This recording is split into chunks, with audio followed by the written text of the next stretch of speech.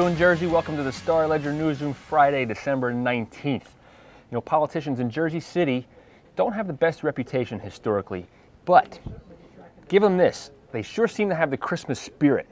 Former Mayor Brett Schundler fought a court battle for years against the American Civil Liberties Union because he wanted to put a creche, that's the baby Jesus, Mary and Joseph, seen in statues on the front lawn of City Hall. Finally, an appeals court, federal appeals court, finally said he could do it so long as he also had secular images like Frosty the Snowman and candy canes along there with him, right there by the baby Jesus. I'm serious.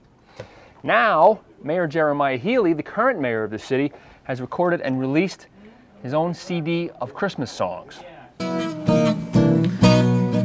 I'm dreaming of a white Christmas, just like now, looks like Schundler and Healy are going to face off again in the May election for mayor. Schundler wants his old seat back.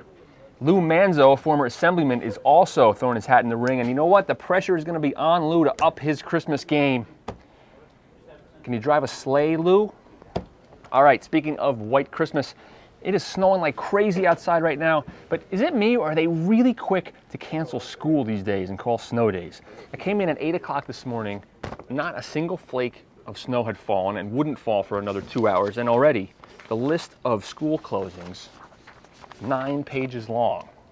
And there was a lot of comments coming in on my Twitter feed this morning. I have about 1,500 people from across New Jersey sending me their thoughts on my feed. And a lot of them were like this one, Louis DG, who said, amazingly, they've canceled school already and it hasn't even started snowing. Wusses.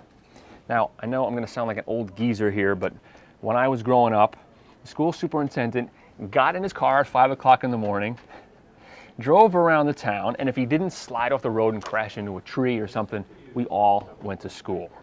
Nonetheless, I guess it's probably a pretty good decision to have canceled school.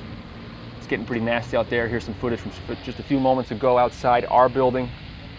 And it is pretty bad. A lot of spin outs, a lot of cars having trouble making the turns out there. The plows look like they're on their way. So, all right, when the economy goes bad, certain items, merchants will tell you, stop selling altogether. And other items, interestingly, start selling like crazy. Columnist Mark Diono today writes about how neckties and fruit baskets, things like this, in this time of year, can be real indicators of where the economy is heading. John Shupe has this video. The holiday gift basket was once a top seller for Bob LaMonaco at Summit Food Market. But orders are down this year, one of many signs that the economy is failing. The expenses are killing us, period. Insurances, taxes. The commodity price this year for ingredients going into anything you made was up 30, 40, 50%, sometimes double. Fuel charges back several months ago were outrageous. They killed it. Electric bills are outrageous. And rents in this town are pretty tough. LaMonaco and his wife Joanne say the gift basket is their bellwether for holiday sales. Not long ago, they'd sell 200 baskets at this time of year. Now they figured they'll be lucky to sell 30. People are just not spending money. They're cutting back. You don't have the corporate people buying things anymore. They're not giving out the gifts like they did before. They're probably not even having parties like they did before either. So this year's going to be a tough one. That looks a lot healthier than what we had yesterday. Yesterday was our pork roll Taylor ham episode. We got a great reaction. If you haven't seen it, you can check that episode out and all the other 100 previous episodes of Ledger Live at NJ.com/Ledger Live. Now, we put up a poll along with the pork roll recipe, pork roll episode yesterday, in which we asked people the big question: do you call it pork roll or do you call it Taylor ham? And the results are in. 358 people voted. 67% said it's Taylor ham, not pork roll. So I did discover during the reporting of this whole thing, as we did this, that it really seems to be a North Jersey, South Jersey thing. I grew up in North Jersey. I never even heard the phrase pork roll until probably I was 25 years old. At Taylor ham, it was always Taylor ham. So it's going to be another regional difference between North Jersey and South Jersey there. Doesn't matter to me what you call it. Bob Bickler, the guy in the video, said, put it best, who cares? Call it mud. It's good.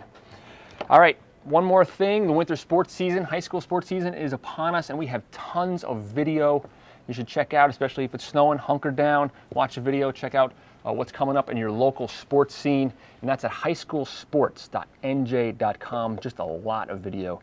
Swimming, wrestling, basketball, boys and girls basketball, the works there. All right, that wraps up Ledger Live for today. Send us your photos, your videos, your emails. LedgerLive@starledger.com is the email address. You can always log on and sound off on the news blogs at NJ.com as well. All right, Jersey, take it easy.